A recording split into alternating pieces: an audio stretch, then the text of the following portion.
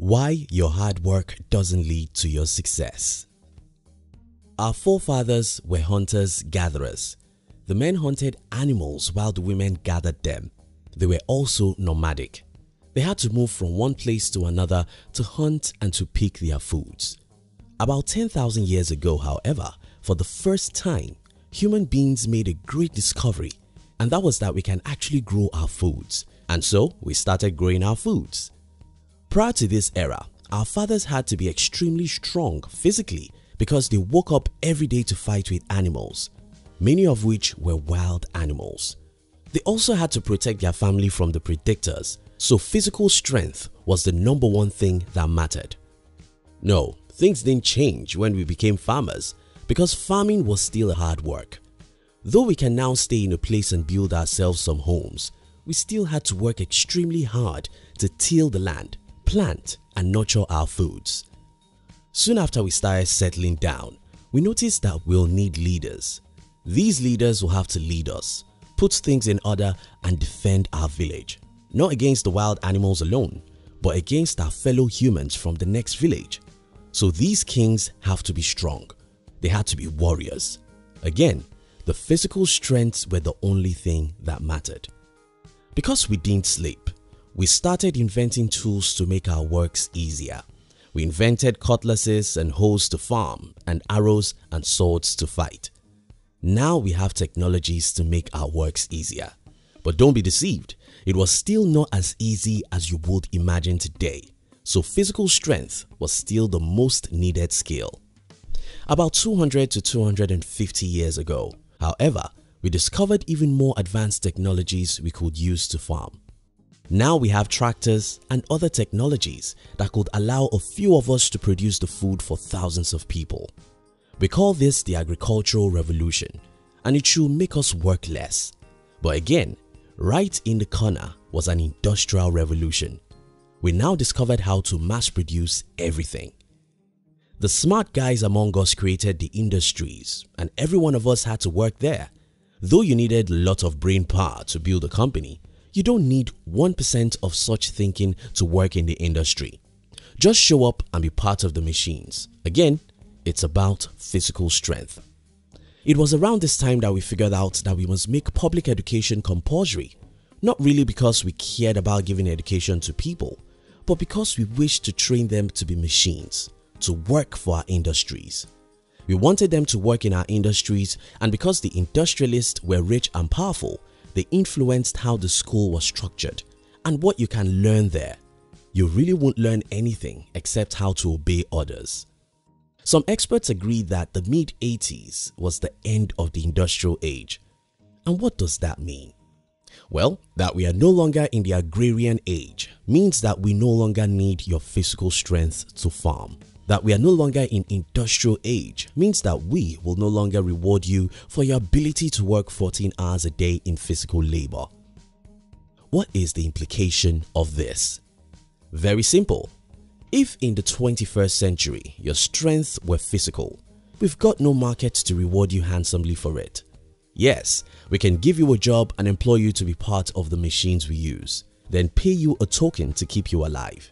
But we can't reward you like you truly deserve. This is the number one reason why most people are poor, even though they work very hard. The world has changed. You just need to get this right. The world has changed. We are no longer where we used to be, so we do not appreciate what we used to appreciate. Take for instance when you were a baby. Your favorite gift could be candy or toys. Today, if I give you these two things, would you appreciate it? Probably no. But why? Because you've moved on and you can only appreciate something else now. So it is when you're trying to offer the old service to the new world. You get it? That's what school taught you to do. That's what the society taught you to do. Go to school, study hard to get good grades and get a job. What the new century wants. Now, the markets no longer appreciate the strong bones. What the market is willing to pay for now is the strong brain. Stop being physically hardworking. Start being mentally hardworking. Here are some real-life examples. How much physical work do you think it took to build PayPal? maybe some hard work at the beginning, but that company was sold for $1.5 billion after 3 years and about 6 months the company started. Can you work hard enough to make $1.5 billion in 4 years? Facebook was invented about 16 years ago, and today it is worth over $100 billion. Can 100,000 people work hard enough to make $100 billion in 16 years? YouTube was sold to Google in less than 2 years it started. It was sold for $1.65 billion. Can you work hard in your entire life to get such money? Above are a few obvious and big examples, but they are not the only examples that exist. All over the world, there are millions of people who are making good money by using their brains, not their bones. I know what I'm talking about. I'm running 3 businesses. I don't do the hard work. I employ people who were trained to do the hard work. My work is to think and create. That's the only way to be rich in the 21st century. Stop living in yesterday. Stop being in the 19th century. Stop thinking that hard work will make you rich. Napoleon Hill wrote arguably one of the best books on money. Hill did not call that book Work and Grow Rich. Even though he published the book in 1937, he called that book Think and Grow Rich. The key word here is think.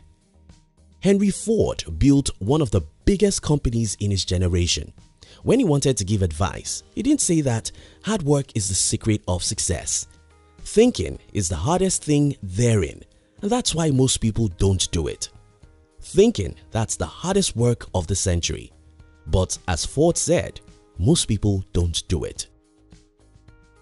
Some helpful tips.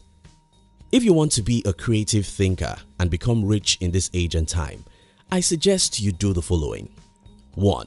Consume a lot of creative and educational materials. If you like reading, read good books. If you love videos, watch meaningful and educative videos.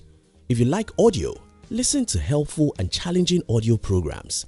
This is important because your mind is like your body. You have to feed your body nutritious meals to make it healthy. You have to feed your mind with healthy meals to make it healthy and functioning. 2. Use your brain.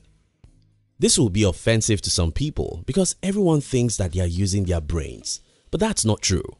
Think, ask questions, be curious, challenge that status quo, let your brain work, and it will work better each time. 3.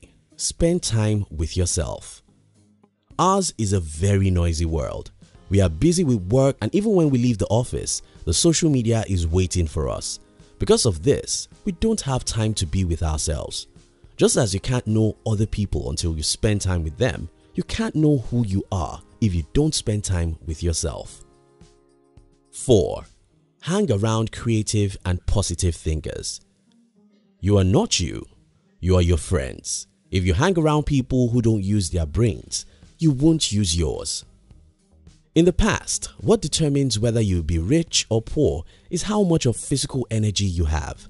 Today, the game has changed. It's no longer about bones, it's now about brains.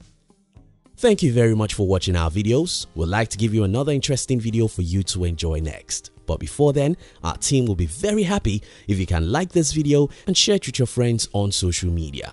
If you're new here, don't forget to subscribe so you won't miss other interesting videos like this. Look at your screen now to see 2 other videos we handpicked for you to enjoy next. We love you.